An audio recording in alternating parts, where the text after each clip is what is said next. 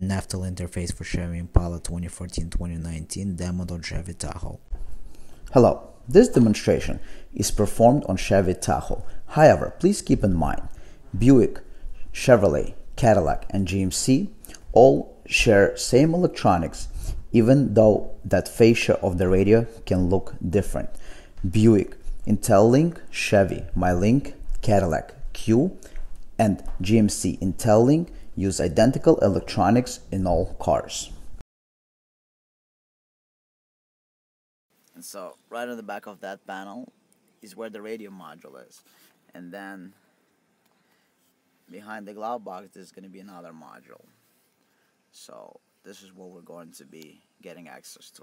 So first we're going to get access to behind the glove box. You can open the glove box. You're going to remove the string. After the string is removed, we're going to show you the next step. You're going to flip the glove box down. Behind the glove box you'll find an access panel. It has 6 screws. You got 1, 2, 3, then 4 on the side. And then on top you got 2 more screws. So altogether 6 screws you got. And the screws are inside. The access panel is right there inside. Okay? So we're going to remove the access panel by removing 6 screws and gaining access to the interface. So we're going to take you now behind the glove box. Okay, so now that we're behind the glove box, we need to access this module right there. Behind the metal bar, you see this connector right there is the one that we need. This is the module, and the blue connector is the one we're going to interface right here. This is the one that we need. This is the one we're going to interface. Alright, right there, the blue one, not the green one, but this blue one right here. So this is located inside the glove box. This is the whole glove box, and then you go in and behind the metal bar. Right there. Yeah, right there.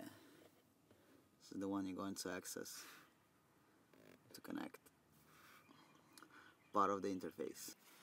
After the glove box, we need to access inside the armrest, inside the center console. We need to take this whole panel out and gain access to the radio module. So now what we're going to do is we're going to take out this whole panel so we can gain the access. We're going to start working from back to front. So the console removal is going to start with removing under the dash panel right there. The under the dash panel is going to get removed. Then you're going to open the armrest, and using a pry tool like this, you're going to work this panel from inside the glove box. The panel starts and goes all the way up, and there's clips all around. Alright, that's how the panel is going to get removed.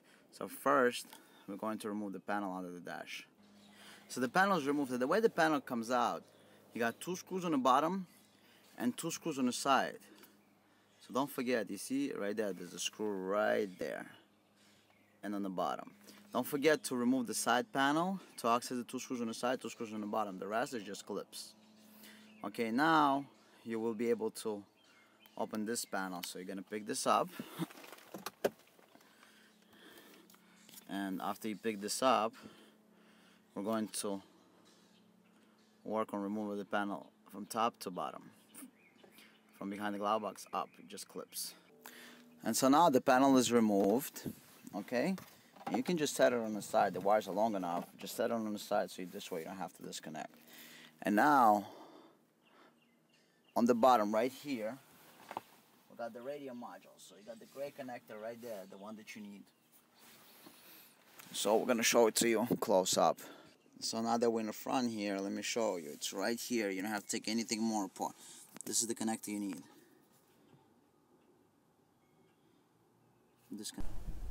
The module we're showing you is a radio module.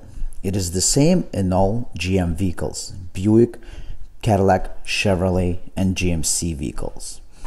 You're seeing right now the connector that will be used for installation of both video in motion or in motion and video interface. However, For in-motion installation, no access behind glove box required. The audio connection is done from the interface to the car. There is no audio connection required directly from your smartphone. Audio and video is sent from smartphone either via wireless or HDMI connection.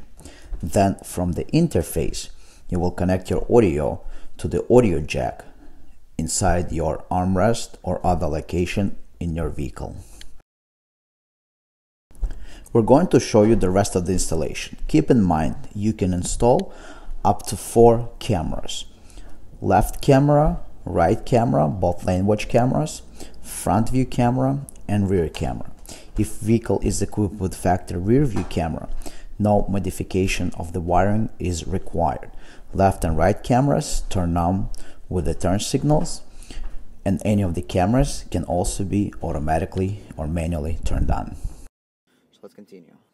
For the purpose of installation, I removed the center panel, but I will show you that. See, we snake the wire. From there, it's going to come out over here, and then we're going to take another wire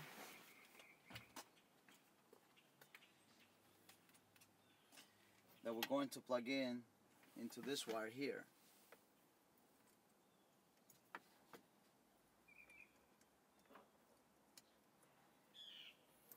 And then we're going to do the same thing, we're going to snake it down there.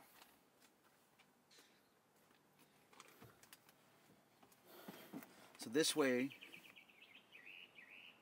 we can install the interface somewhere in this vicinity. There's a lot of space over there. It's going to be much easier to do it this way. And the blue plug, we're going to plug in back into the interface.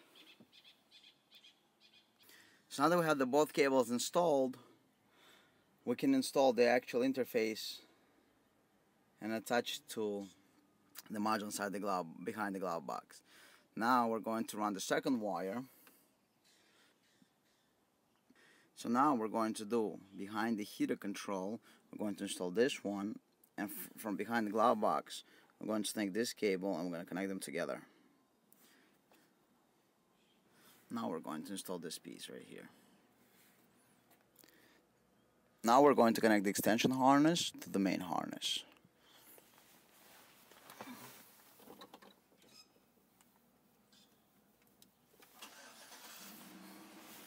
Now it's time to test everything. Now on the passenger side, we're going to hook everything up. We're going to start doing some tests. Fortunately, you can now control how you use online and online search results with Reputation Defender. Call 800-839-5936 now. That's 800-839-5936 for your free reputation analysis.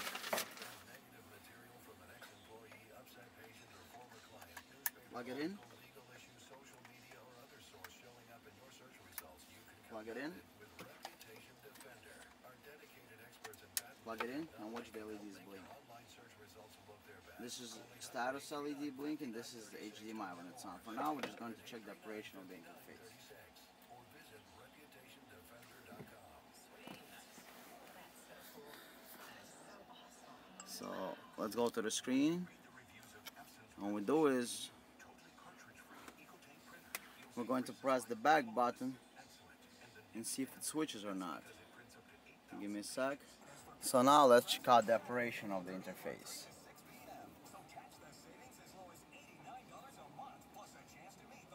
Here's what we're going to do. We're going to press the back button. Hello, let us show you the operation of this interface. We will show you smartphone mirroring, that you can connect your iPhone or Android device and mirror to the car screen. There's also an option to connect Apple Carplay, an option to connect front, rear, left and right lane watch cameras. We're first going to start with the rear camera, as this vehicle is not equipped with one. If your car has rear camera, nothing else you need to do. It says right there, you got rear camera. Now, from reverse, you put into drive. What do you get right there? You got front camera. Front camera stays on until 10 miles an hour. So if we start driving, it's going to shut off right after 10 miles an hour. So right now I'm right at about 5. Alright, as you can see. And now I'm going to start driving. 10. That's it. It's all. Now, same thing. We got the side cameras. Left camera. Cameras work at speeds over 10 miles an hour. So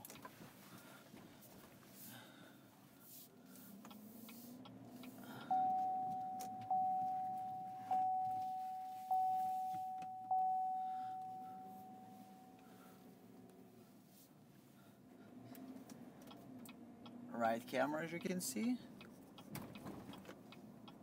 and left camera, as you can see.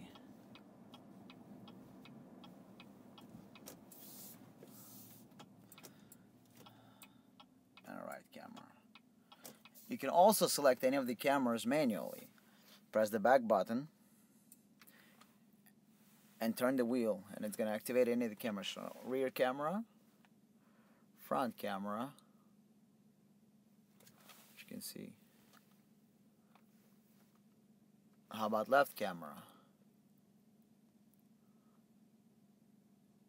Now right camera.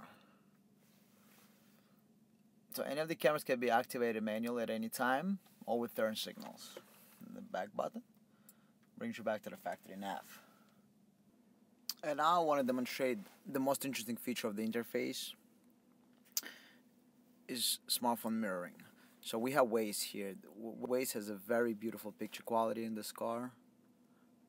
I'm just gonna zoom in a little bit on that screen completely. You can see the quality is top notch. We do everything that we do is done in HD quality. This is an HD quality image. It's nothing like it anywhere.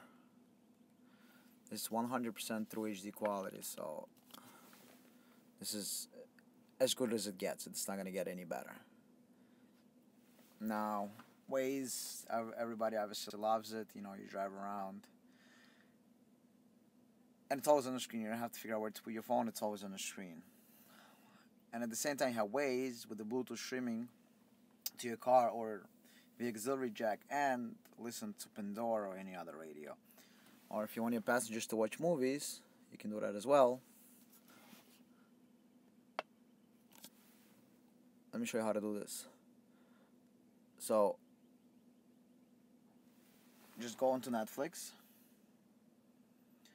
and from Netflix I'm gonna switch to Netflix. And so from Waze, we're going to go to double tap that, select Netflix, and we're just gonna play the first movie that we have. Just a little clip from the movie from Netflix. And right now I'm on LTE network, but as you can see, quality is top notch. Everything is top notch. And then you can see on your phone, it says right there that playing on your TV screen, so you can see it's mirroring the image. If you want to switch back to your Netflix, there you go. You have the Netflix on your phone. And the quality, I think, on the screen is better than on an iPhone. And then also, we'll go back to Netflix. Okay, let's play this again. So, as long as you have internet, you can have a beautiful movie. I'm gonna skip to the front. Look at this quality. Better than any home TV. Better than anything out there. Pictures amazing. Look at this crystal clear image. HD quality. Doesn't get better than that. Just on the top of the line, just an action movie. Oops, sorry for that picture.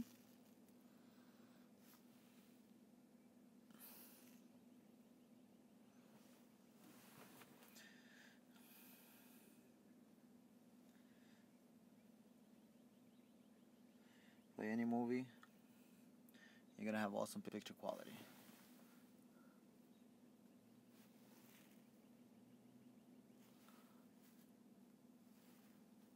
Some transporter right there for you. Look at this picture quality. HD image, HD picture quality. That's what it says. It's playing on your phone, but it's here. All the apps work the same way. When that looks, you can actually shut your phone off. So as you see, the phone is off, so you don't have to die your battery anymore. We can see. Please subscribe to the channel and hit the notification bell. Let us know what we can do better for you.